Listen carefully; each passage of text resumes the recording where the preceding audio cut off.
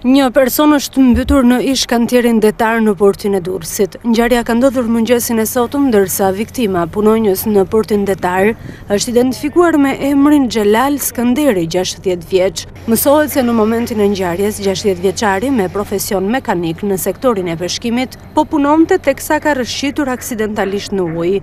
Por pasojë ai është mbytur. Kanë qenë peshkatarët, ata të cilët kanë pikasur trupin e pajetë, duke ndërhyrë për nxjerrjen e tij.